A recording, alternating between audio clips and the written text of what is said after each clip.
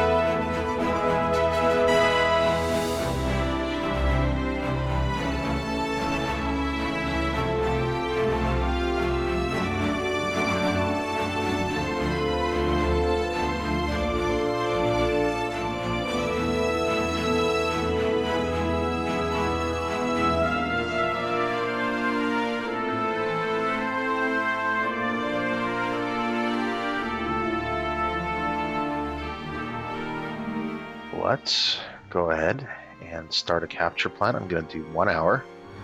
I'm pointing at a region I covered the other day. So this is Auriga, and this is Capella up here, which means this cool region here encompasses open clusters M38, M36, and M37.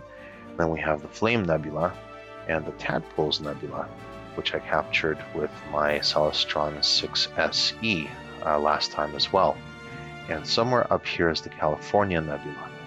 So I'm hoping to capture some nebulosity, not with this filter. This is the UV IR cut filter. I will be changing the filter over to the dual band filter in about an hour.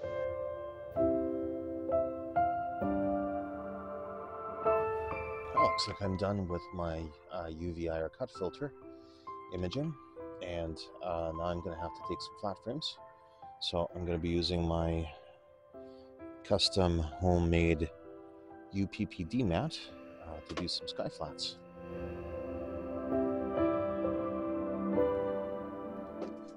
All right. Here we're going to be swapping out our filter. Hopefully we can get to it without moving the lenses. Here I'm taking off my UPPDMAT for my sky flats.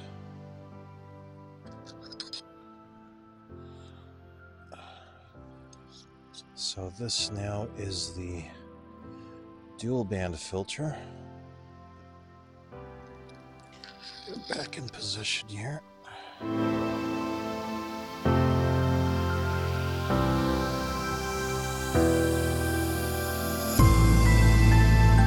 It's been a couple of days since the imaging session where I captured Taurus, and I've had a chance to process the images both from the dual band and the UV IR cut filter, and I've been able to combine them. And the results were what I was hoping for, which is I was able to get the brilliance of the stars from the UV IR cut filter, and I was able to get the details of the nebulas with the dual band filter. I did have some trouble overlaying the two images together since they ended up being slightly out of sync in terms of rotation, as I had nudged the camera as I was changing out the filter. But the results were pretty good. So this is the dual band filter, where you can see a lot of the nebulosity. And here on the right hand side, you can see the house coming into the frame. So in the composited image, I actually added the house. And then this over here is the UV IR cut filter, where I can get the stars themselves.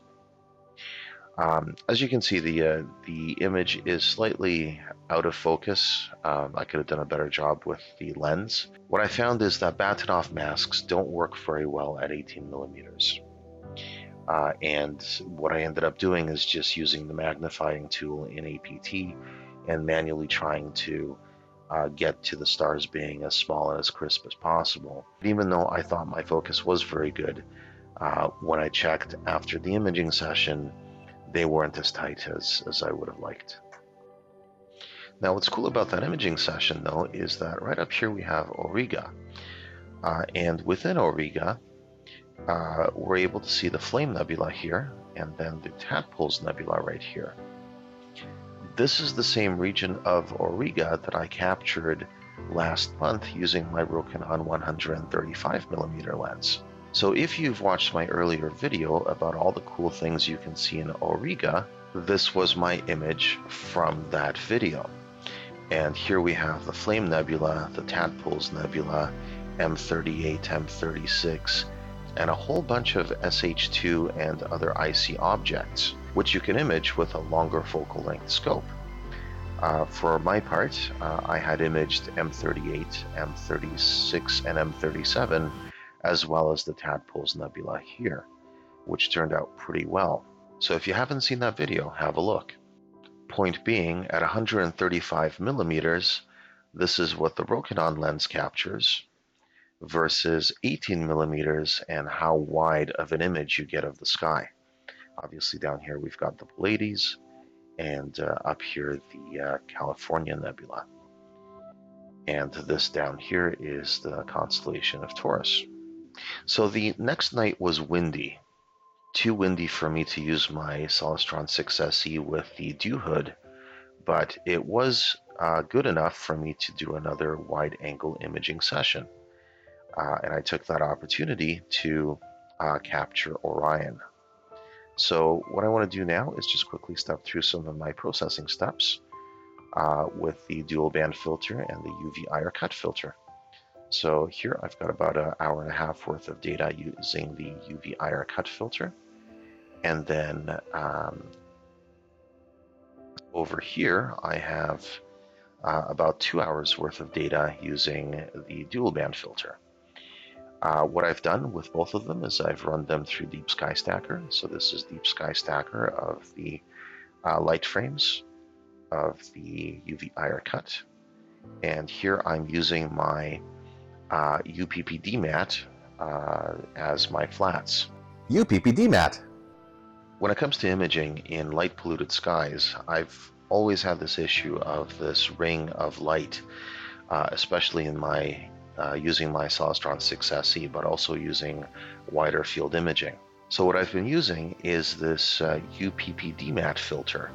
This is the Urban Paper Protector Diffuser Mask Astrophotography tool. Urban Paper Protector Diffuser Mask Astrophotography tool. So what it basically is a semi-transparent binder paper protector. I use it in place of flats and darks.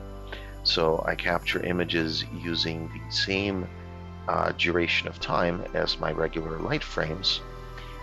And what that allows me to do is at the same time as I capture any amp glow, it also picks up any light pollution distortions, and that then calibrates out of the images themselves, so I don't get any kind of rings or other distortions as a result of the light pollution.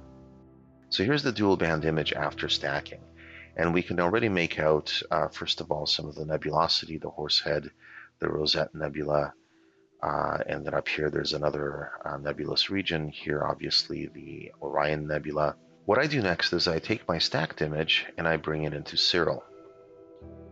Serial allows me to do some basic stretching as well as removing the background of whatever background is left, and it allows me to do star removal. That way I can bring in the star mask as well as the starless nebula image into GIMP in order to further process those. So this is in Serial. We can do some basic stretching.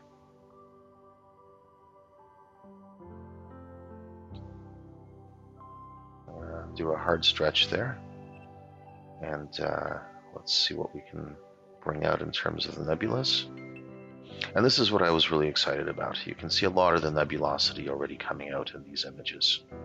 Now here's what these images look like after processing in Serial.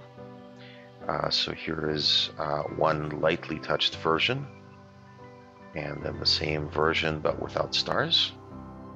And here's one that's a little bit, that's got a little bit heavier stretching. You can really, I love how these nebulas are starting to come out here. You can see Bernard's Loop here.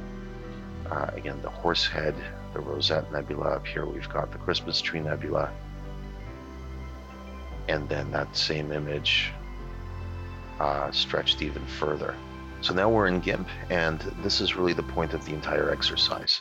So I was able to take the UV IR cut images of the stars.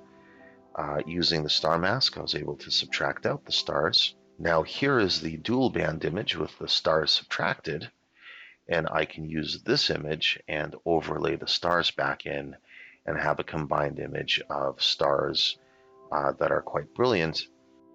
Now normally the dual band filter would have limited and filtered out a lot of the starlight. So using the stars from the UV IR cut filter, we now have much better looking stars combined with a much stronger signal on the nebulas themselves. So I'm pretty happy with the ZWO adapter that allows me to connect the ASI camera to my Nikon lenses. And I think it's pretty cool that I can use the UV IR cut and the dual band filters to separately image the stars from the nebulas and then be able to combine them in a wide field that captures a obviously much wider area of the sky, which is what I was looking for. Now, if you're doing wide field imaging already with a modified DSLR or mirrorless camera, then by applying filters, you can probably already do something like this. But if you're like me and you don't have a modified camera, being able to do wide field astrophotography with filters is pretty exciting. Anyway, let me know what you guys think. Wide angle astrophotography with a dedicated astrophotography camera and filters using a stock DSLR lens. I like what I'm getting, and I'm looking forward to being able to shoot the Milky Way core in a similar fashion. I will post my final images to the end of this video. Until next time, thank you for watching, and clear skies.